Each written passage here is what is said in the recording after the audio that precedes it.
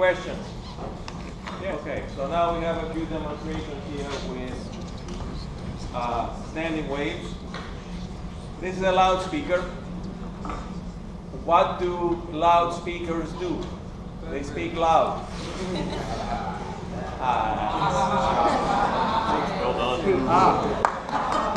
Well done. I can do better than that. So how does this work? Well, basically it's a diaphragm that moves back and forth, and we feed an electric signal. In this case, we'll feed a pure sinusoidal signal. And the loudspeaker here, the diaphragm will move back and forth, vibrate the air in front of it, okay, which creates pressure waves in this tube. The pressure maximum is here at the loudspeaker, and at the other end is capped. Okay? So as the air molecules move, the one very near the end gets frozen and the pressure goes up and down much more. So basically, if we're looking at pressure nodes and antinodes, for the fundamental of this thing, here's a tube of length L. Here the loudspeaker, I will not draw it, but what I will draw is the first, the fundamental, which looks like this. Oops. Draw.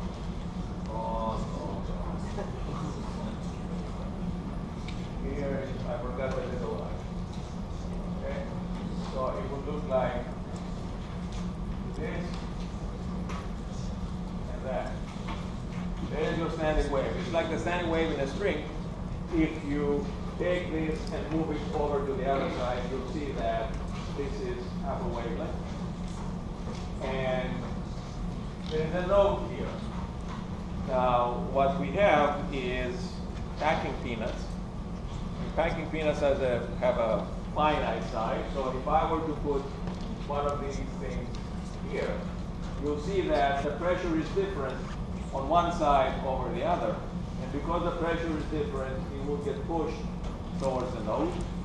And the peanuts over here will get pushed towards the node. And if all works correctly, we're going to have a whole bunch of peanuts at the node. And if we increase the frequency, then the wavelength gets shorter because the speed of sound is the same. And the next standing wave will have this pattern. Again, we'll have the antinodes at the ends, but now we have this pattern. We have two nodes. Therefore, there will be how many stacks of peanuts? Two. And if we increase the frequency to 3 times the fundamental, we get 3, and so on. Okay? So let's do that. Okay. First off, I'm going to be ramping up the volume on the amplifier. And at some point, I'll stop doing that and just tune the frequency. Okay? So when you see my left hand free, that means the volume is staying constant. And I'm just tuning frequency. Because what you'll hear as we approach resonance, you'll actually hear the volume appear to go up and down. But that's not me. We'll start off low here.